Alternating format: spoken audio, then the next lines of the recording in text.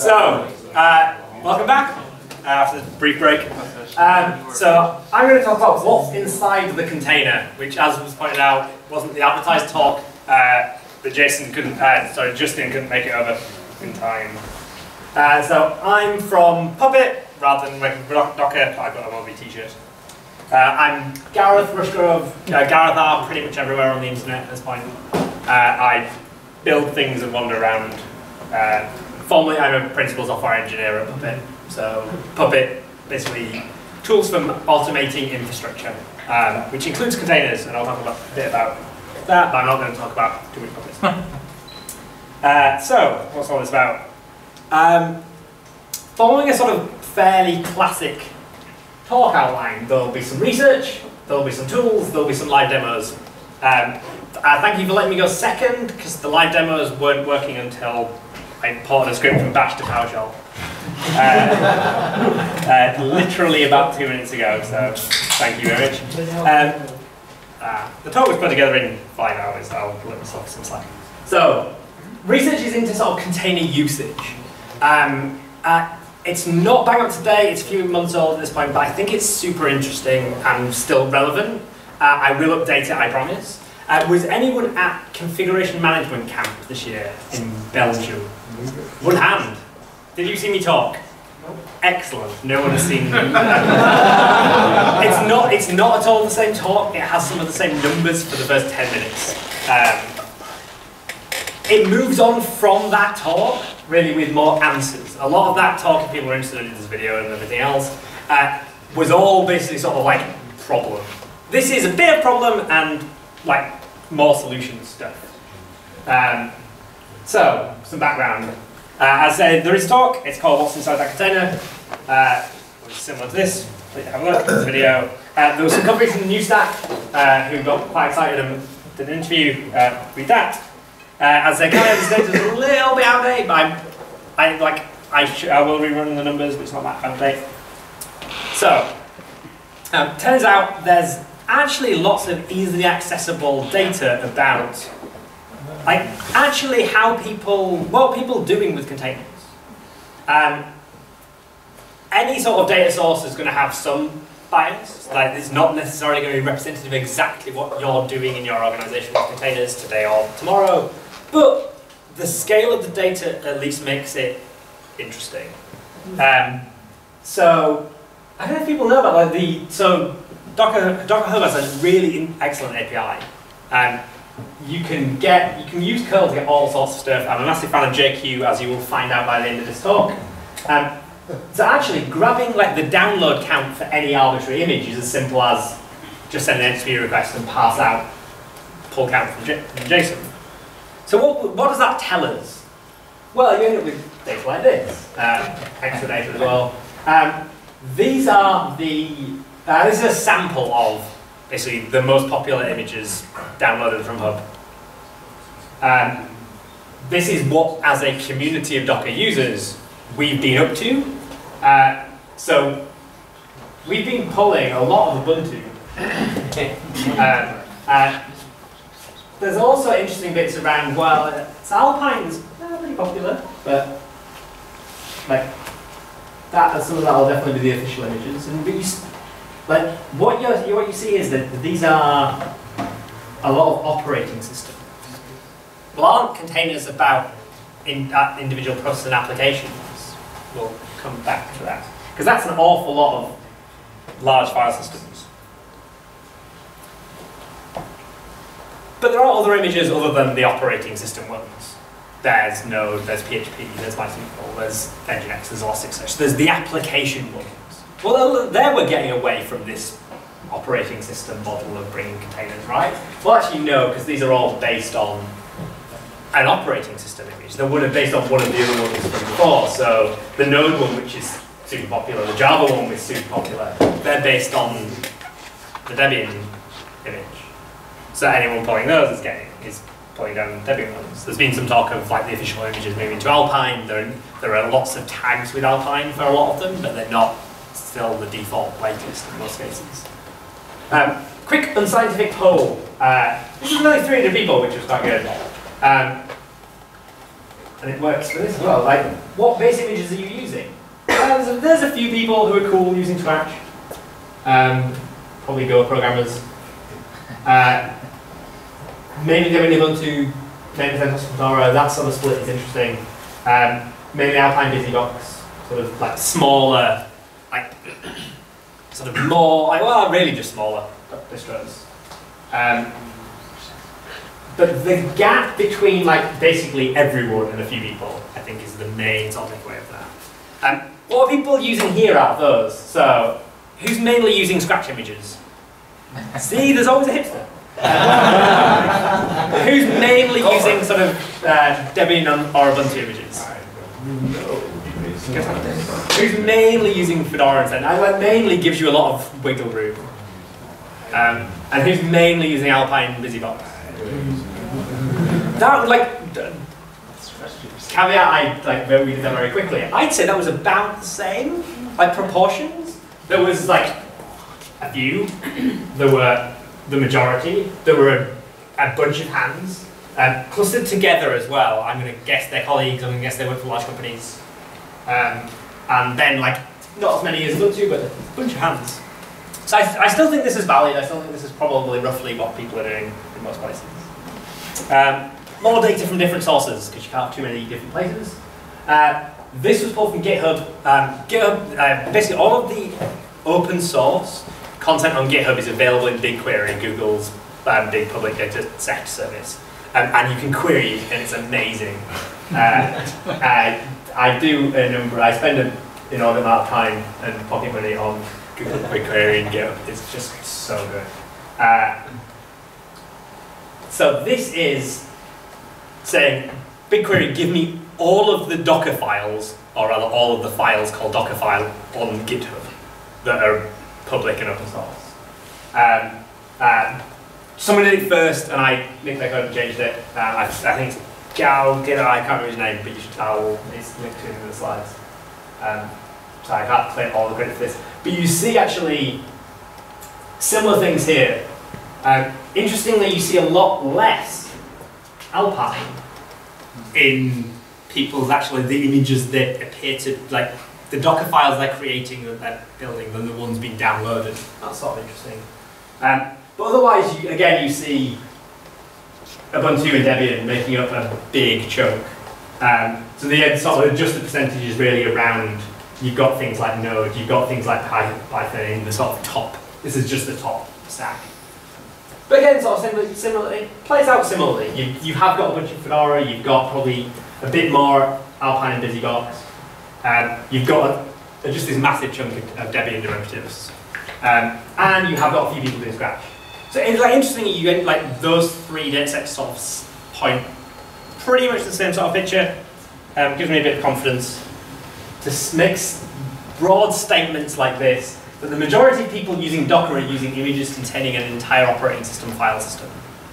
I don't think that's changing anywhere near as quickly as some people on the internet would sort of maybe lead you to believe.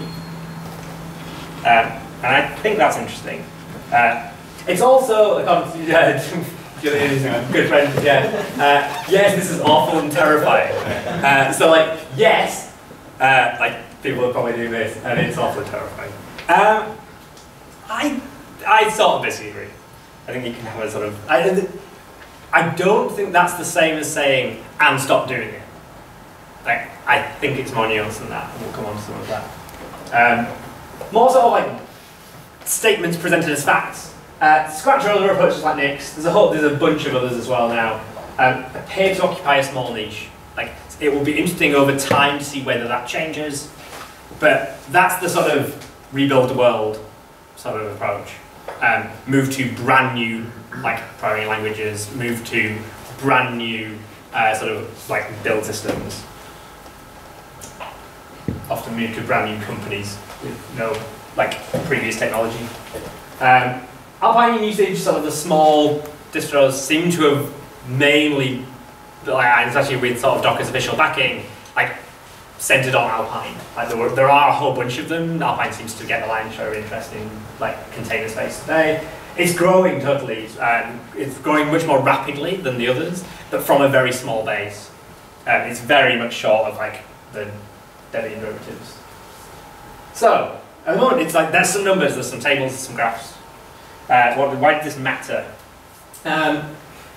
Lots of people start with size. Oh, it matters because things are bigger. It sort of does, but not that much. If size mattered as much as some people get cross about, we would not see people doing what they're doing. Because the size differences are huge. So, like Alpine's a few meg, and you end up with others that are hundreds. These numbers will have changed a little bit. I know for a fact that the Amazon Linux one is much, much smaller now, for example. Because of the sort of meme of size, most of the distro vendors got into a bit of a how can we make it smaller. Irrespective of then a number of people then add things back to them. That number became something that people were rating themselves against. Probably good, but not actually, I would argue, super, super meaningful. And it's not like leading people to, like en masse, I think, like simply go, oh, size is the most important thing, I'm going to use the smallest thing I can do. I think there are way more interesting and terrifying reasons. So, count the files on the images. How many files do you think are on a Ubuntu latest? Caveat, let's go. 500,000. Anyone else? 100,000. Docker image or the CPU? No, the Docker image. Yeah. 100K. 100K.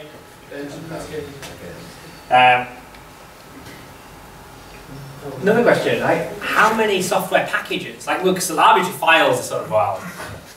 But yeah, some of them might be big, some of them might be small. They might all be from the same person, they're all managed by the same group. That sort of starts getting into counting lines of code. But like, how many software packages? How many different discrete bits of software are on there? Starts getting interesting. About 100. About 100? I won't do too much.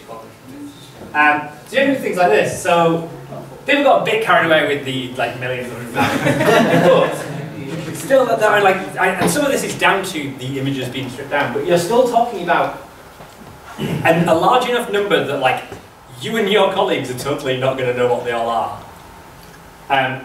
Even down to software packages, and this is one of the sort of probably the most interesting Alpine drop. And because like, you need the kernel and you need like sort of probably some utils. You end up with an awful lot of software in these containers. And this is all software you're running. If you're running containers today and you're running any of these images today, this is all bits on disk. Might not be resident memory, might not be actually like processors running, but it's all there. And we saw with things like some of the bash exploits and some of the OpenSSL exploits, even if you're not using it, it can still totally get you. So a question I ask a whole bunch of people is, can you tell me all the versions of OpenSSL you have in production right now? Go! No way. The honest answer for most organizations is no. Sometimes because the cost of doing so doesn't outweigh the risk. For some organizations, certainly if people are working in heavily regulated environments, I did a bunch of work before I was a puppet for the UK government. There are areas where not being able to answer this is like a serious problem. There are others where it's a criminal offence. There are others where the fine would buy you a nice chunk of Amsterdam. There are like being able to answer this question at any given time. London's getting cheaper. Is important. And we for containers to sort of take off in some of those areas, we need to be able to have good answers to questions like this. Picking on that one because I think it's always relevant, but there are lots of other questions. Because sometimes it's the innocuous bit of software that causes you problems. At some point you are going to have some software, knowing what it is, having a good inventory of it is very important, especially in an environment that's getting increasingly mixed. So, I did mention some tools. I'll talk through some bits and pieces. Because there's sort of two approaches to solving this problem. And I think some of what Justin was actually going to be talking about was closer to this. The world is terrible, and like there's sort of a rebuild everything approach. This is really appealing because I think we have a much better idea of the problem space, not just from a container standpoint, but from an infrastructure standpoint. So starting again is super appealing. And you see tools like Linux Kit, I think is super interesting. There's like you can envisage very, very modern infrastructure built on actually new principles. And like we've seen the evolution of immutable infrastructure as a concept. I think we're starting to see like tooling emerge, and we'll start seeing systems just being built like that. And that's sort of option one, and that's good. Like so, the caveat is the real world is probably messier and takes a lot longer than like most people realize to sort of like catch up with. I know what the right answer is. Like history sort of says most of those things take a while to propagate. It's definitely lossy, even if we genuinely do know what the right answer is. I think a lot of tooling focuses on an attempt to make a truly generational shift. I think there's quite a lot of space for sort of bits and pieces that help people with the problem of like they have these things today.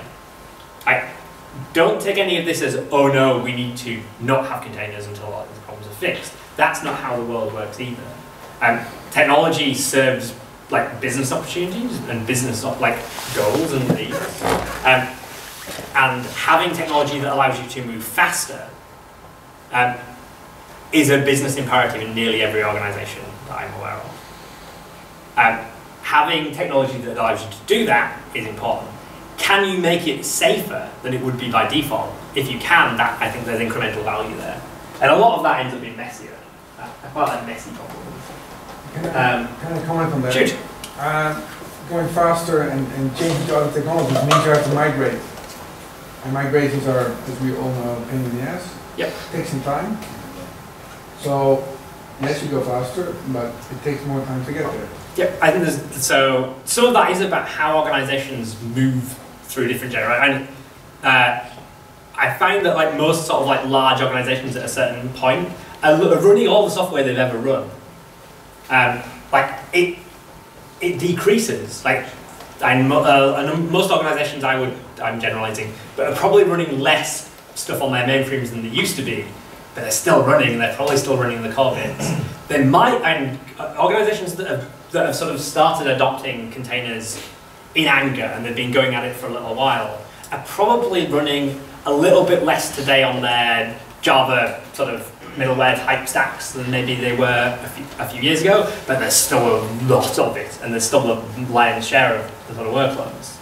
I think like how technology moves in organizations is super interesting. I can comment from the startup, which only had half a year started and no customers before, and we were already migrating to new technologies. Yep. We made mistakes. We had forced upon some technologies, and then we migrated away from them. Yeah. I think a good 6 months. Yes, 6 months old company. I think a good rule of thumb is make it easy to change technology. That's much easier said than done, and I think that's a more recent realization. So, talk about a few of the tools that are sort of interesting, I think, here. Scorpio from Red Hat, I think is sort of neat. So, I don't know if people have anyone seen it here? Excellent. I like bringing new things. Basically, obviously, whether you're using Hub or whether you're using an internal repository using all the sort of the API from Hub, Scorpio allows you to query the registry data without downloading the image. So A, that's faster. B, you're not downloading something before like knowing something about it. And again, so command line tool, in fact, gives you a bunch of JSON data. There's a whole bunch of other stuff as well, just like from the repository. I like tools like this I like tools that give you data, as I think all of the ones I'm talking about do. Partly because you can chain them together. These are not solutions, they're building blocks. And I think where we are with a bunch of these problems today is like we started to have a number of building blocks, more so than 6 months ago when I gave the original talk about, like more diving down into the research thing. But having, like, knowing something about something in a repository doesn't tell you anything about the actual, what's inside that image. It also doesn't tell you anything about that running container. So you, at this moment, you might already have a load of containers running. Well, what's inside those? So, caveat, this is something I worked on. It's open source, it's free on the internet. You can download it. I don't feel too proud about talking about it. But Lumagon is basically one of those sort of small tools designed to help you analyze containers at runtime. Just some other bits and pieces as well, and I'll show some demos. But for example, coming back to that OpenSSL question, or what versions of software are inside that container? Lumagon, basically, Lumagon scan will hit the Docker API, hit the Docker socket, launch a bunch of containers, analyze containers from a number of different angles. You can pull some information from the Docker API from the outside. We enter this namespace and via the PID and execute some commands in the context of containers to pull other information out. We get some bits from the file system. It's trying to say there are a number of different ways you might analyze things. Here is a framework to do all of them and present it in a standardized way. So you get a lot of data. You can make it pre-printed, obviously. There's loads of stuff in here. Obviously, that's fairly unintelligible. I like tools that give you data, but they're not. They allow you to build your own user interfaces more than presenting them. In that big blob of JSON, there's a lot of packages from different package managers. Definitely the intention is to add more. There's a bunch of host information, so the distro, the version of that information. If people are familiar with Puppet or configuration management tools, you start seeing parallels between things like Factor and Ohi from Chef, the things here. You start seeing parallels between all the package resources in the sort of config management tools. What we're saying is here is an inventory tool for containers that gives you all that information in one go. We also pull information from things like the Docker API, so you get some of the same Docker inspect, but on steroids. Docker inspect plus things that are inside that the API can't know. And you can extend it with your own capabilities. At the moment, it's not a sort of true plugin model. So we have a load of data, a big blob of data about every single container you have been running now. You've run Docker, you've got Linux scan, it's gone out and scanned everything. What can we do? Well, and certainly I find myself with the Docker command line tools, often doing Docker PS -AQ and maybe filtering for a specific tag, or maybe all of them, maybe killing everything. With Lumagon in there, instead of just relying on metadata, you can rely on content as well. Obviously, it's slightly slower. You could rebuild Docker, that sort of Docker ASQ tag type pipeline with Lumagon. It would be slightly slower, but you can't do this with just standard Docker tools, because you wouldn't know whether something was running that operating system family.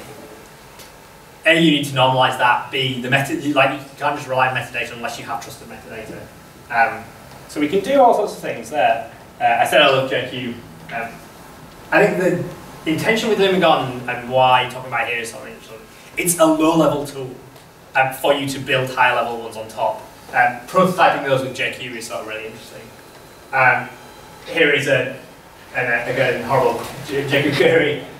That will tell you the version of Bash in all of your containers. So we're being a bit clever. We're saying print the name, iterate through all our containers, print the name, and print the basically Bash version from the package and the Bash version from the RPM thing. So the queries are horrible, but the output's really super interesting. Here are all the Bash versions for all my containers. Think how you might do that otherwise. and think what you might do with this data.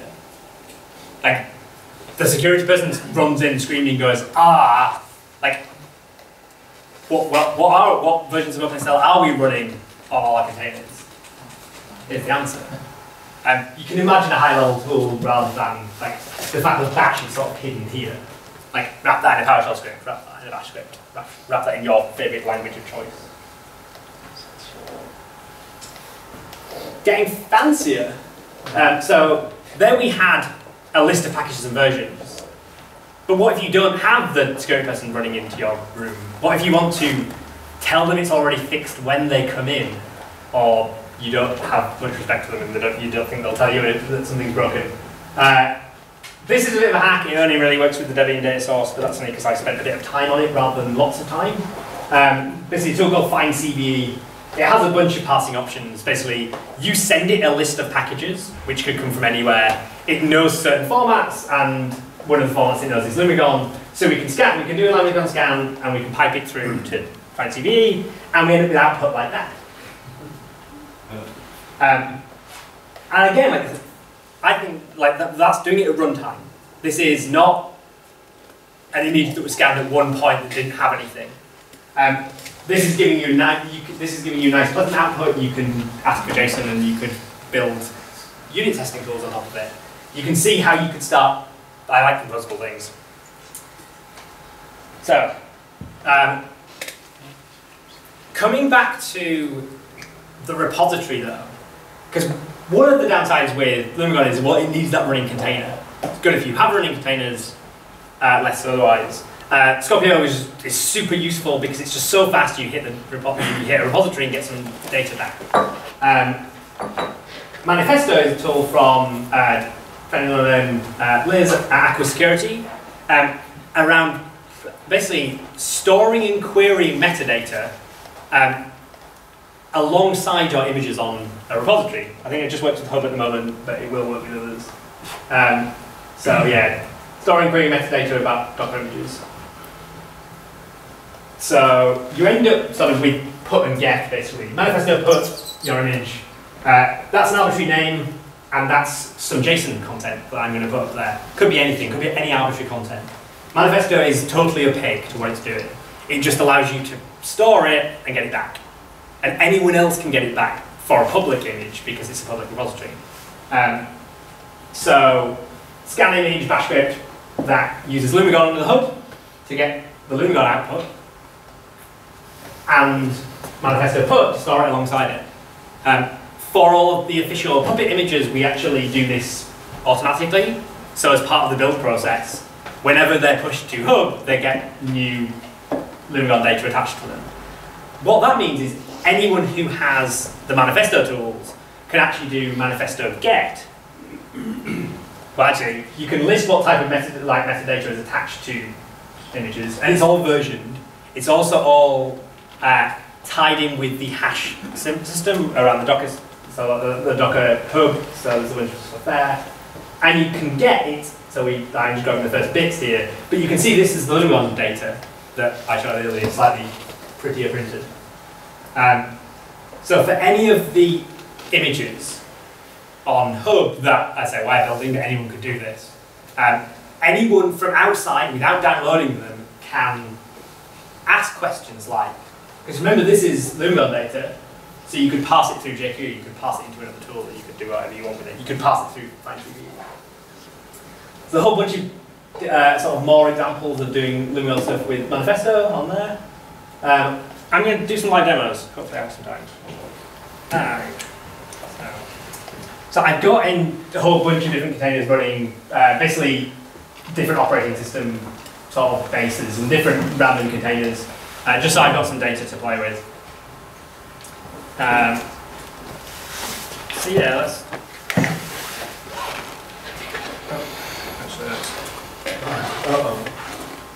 So Lumigon's packaged as a Lumigon's packaged as a Docker container, so you can just run it. You get access to the Docker API. You could build your own binary and we might ship them at some point. But you can sort of alias all of that away if you choose. We're doing scan. We're going to point it at one of our containers, which is the Lumigon test Debian stretch one. Obviously, these names mean that I know what they are, but they could be anything. If I just ran scan, it would scan all of the containers on the host. We'll probably have something in between those at some point as well. And you can sort of see there's a whole bunch of data. So you can see it. There's a hash of packages and versions.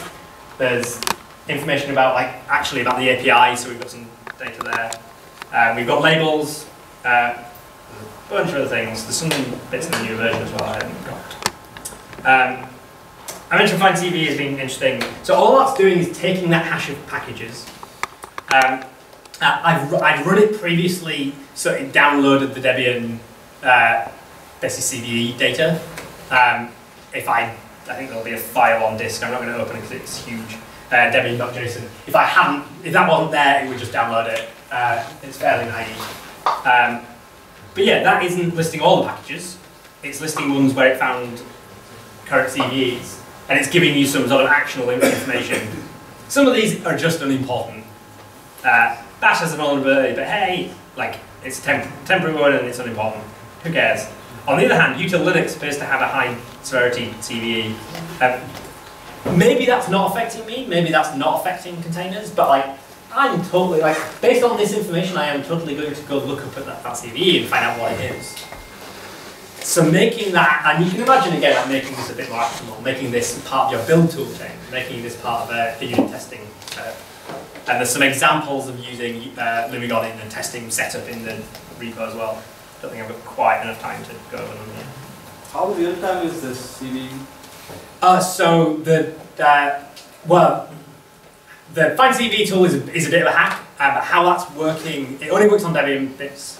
It is downloading the data published by the Debian project for CVEs. So it's as up to date as that data. If you were to do it with Red Hat, if I download this to there, Red Hat produce a really good API, this is the security data API with all the information. It's much harder for something like some of the distros. Alpine have a project, it's a Git repository, and there's no questions over how updated it is, but I know they're super interested in making that better. Claire does Claire the scanning tool, and in particular actually Docker Trusted Registry does a fantastic job of this at build time. But there's that question of if you have containers still running that were built through those processes, how up to date is it? It's another way of doing it. And it's handy when you just want to pick on that container and find out information. So, something else was, you might be interested in images rather than containers. And scan image is basically just a script around Lumigon. Let's go have a look at it. All it's doing is basically running that image. You probably want to do that in some sort of sandbox, ideally, and running Lumigon against it, and then killing it and getting some data. So, and again, because that's just outputting this standardized format, so there's a schema as well for that, we can do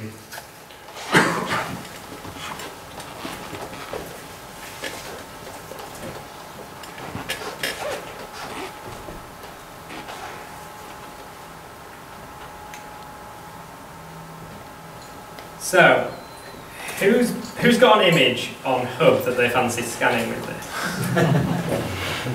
or any suggestions for images? Reddit. It's not, as a tool, it's not perfect. There's certainly images where it won't quite do, it won't get all of the information. Hopefully it won't flow. Well, whether it's Debian based or not, it should still pull. It's not just it's just the Find CV hack tool. Just supports Debian. Lumigon itself will collect information about anything it can get its hands on. So the Redis one is based on Debian. It does have a bunch of packages. Let's find out.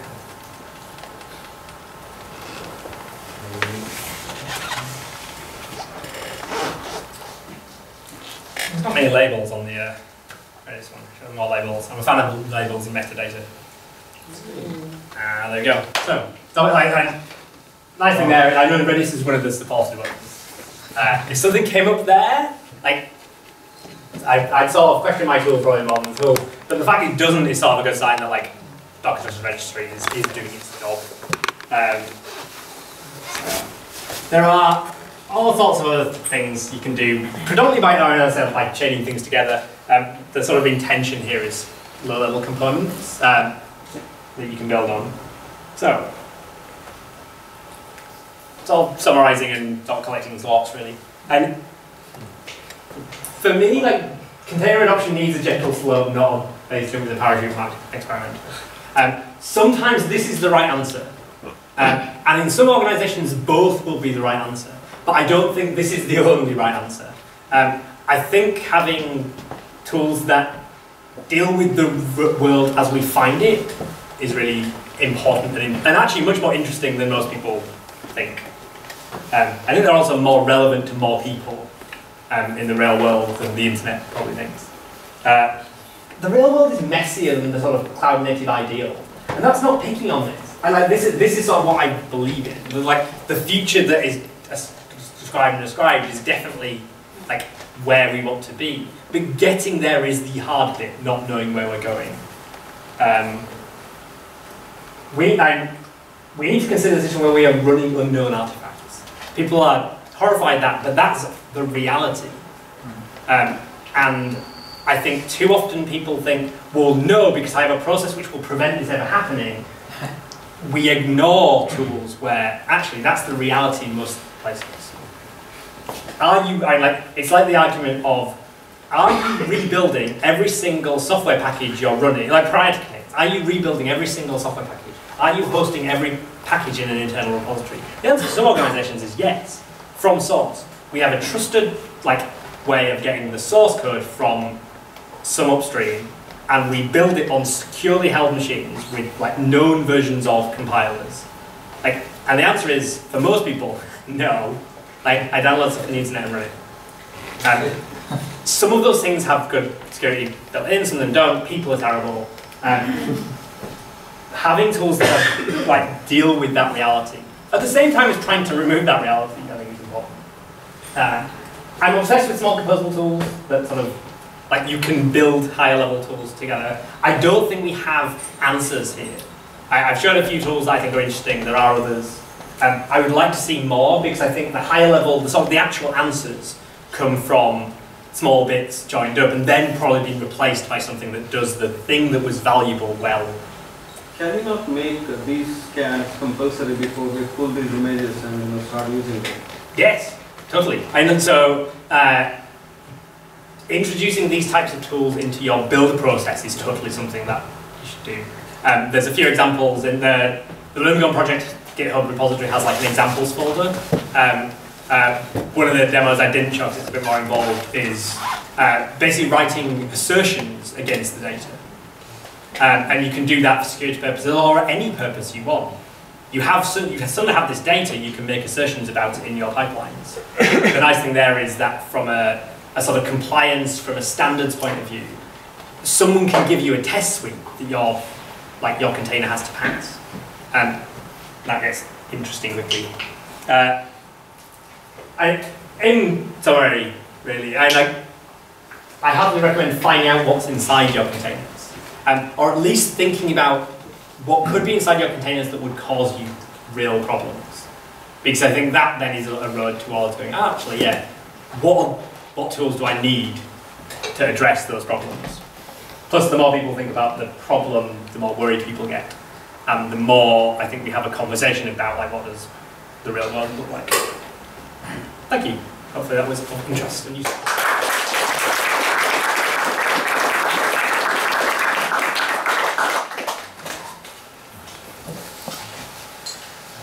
Yeah, any questions briefly, I guess? We got time?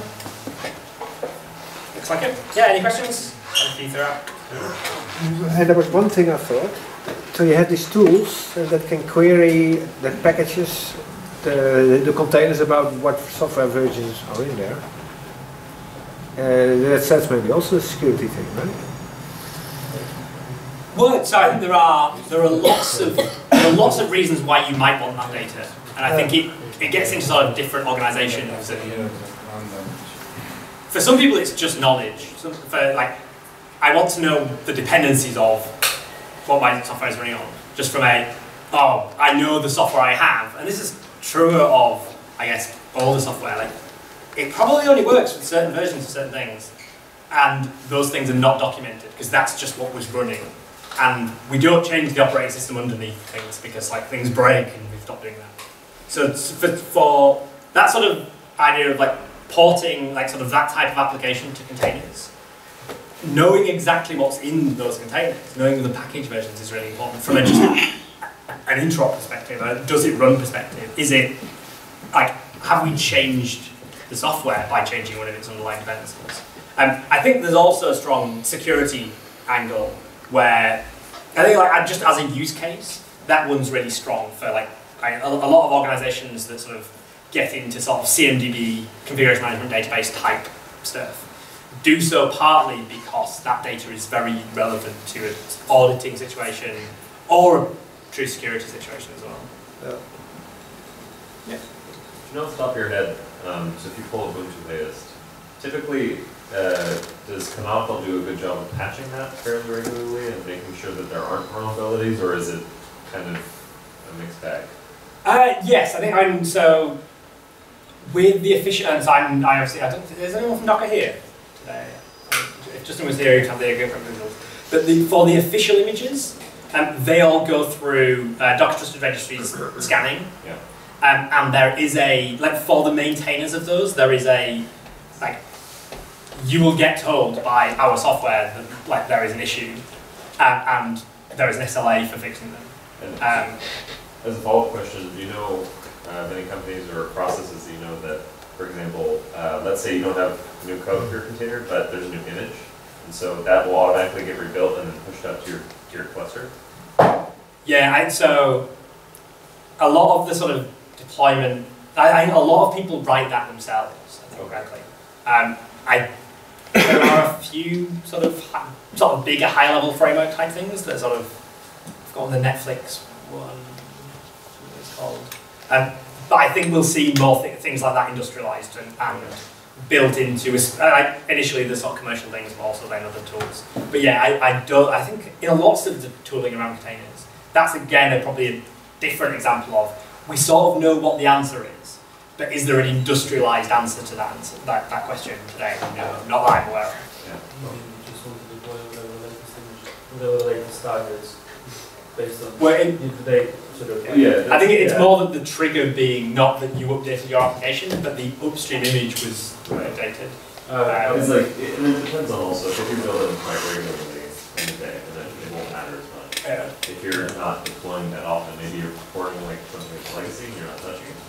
It would make sense to have the opposite. So. Right. That's interesting. Yeah. Yeah. Well, I mean that's obviously going to depend on how your build is configured. And I think that how your build is configured is invariably today someone hand-rolled a lot of stuff. I think over time that will end up with like that was crazy and expensive, and like those people left and it's all terrible. And we'll end up with more industrialized, like sort of build solutions. But like right now, Docker Hub, for example, doesn't really have proper mechanism for these sort of things. You can notify its own builds, but you can't notify you externally. Or there is a webhook, but like you can't programmatically install it after or whatever. And there are lots of bits to do it yourself, and lots of people doing it. There's not a out of the box. Gentleman behind, does have a question as well? Oh yeah, you. I have a question. Like, you are checking only the package's name with your CU dictionary or whatever, or are you actually extracting the packages and also looking through? Was it maybe possible that package is like tampered? So the name. Yeah, and the find CV sort of example is definitely more of a proof of concept. All it's doing is saying it comes from the canonical source, so there is some like validity there. You can get that data through quite trusted means, and everybody's pretty good at that. What you're trusting there is both those packages haven't been tampered with, and the tool extracting the name version information hasn't been tampered with and is correct. So there are assumptions there. Caveat, software bugs, assuming Lumion doesn't have a software bug, then how you get the tool is important. Docker Hub is actually a pretty good distribution mechanism for that, with some of the trusted registry stuff. The software, has this package been tampered with? The package managers are actually quite good at that. One of the things that we talked about exposing in Lumion separately, rather than just do that, is you can ask the package manager, has there been any changes to any files from any of the packages that you have installed? The package has all of that information. Again, caveat, you need to trust the tool that's doing that, but that's where, again, you build these sort of provenance trees. Do you trust the Debian package that came down? Do you know that there are no other layers between that and the application? Do you build out all this sort of trust? So it's totally possible to do that if you're inclined. The stuff I've shown doesn't do that, but it's mainly just because it's a proof of concept more than anything else. And there is no way of actually getting the package files, getting the files outside so that you can do more on that analysis. You could certainly go further and actually extract the packages out yourself. I think the reality is what you get into there is more the sort of binary scanning type approach. That's something like Docker Trusted Registry does. They're doing much more than just comparison of data.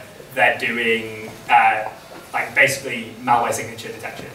So the idea of running those file systems through malware scanning detection is also something that's a good idea. Slightly different to the it gets more into the security side of the tangent rather than the data side of stuff that I was talking about. But again, you can do all these things. The tools exist. We can chain them all together. At some point in the future, you'll be like, oh, I built a really bad version of that, and now there's an industrialized version. But having it would still be really cool today. Yeah, good idea. One more question? Kind of as a follow-up, if you have a lot of bigger companies will prefer not to use something like the public Docker registry for their images, they'll want to run something internally. Is there a tool that exists that you can run that on-premise that does scanning like this? So I think there are a few folks doing, by a few I mean a lot of people doing security containers things. Okay. I think if you do a search for Docker security scanning, you will probably be followed around by internet ads for that for a while. I'm certainly I'm not going to name companies or products. There's actually some of them are really good, but I haven't used any of them in anger, so I don't want to lead. But yeah, I would ask other people because there's probably a bunch of experience. Nexus Lifecycle does it. There's quite a lot. Not for probably the Docker images, but they're going to introduce the Docker scanning. Okay. But they are good at open source components and third-party dependency. Okay. So yeah, I'll stick around anyway for a while, and if anyone's got any more questions, come find me. But yeah, hopefully that was interesting and useful. Yeah.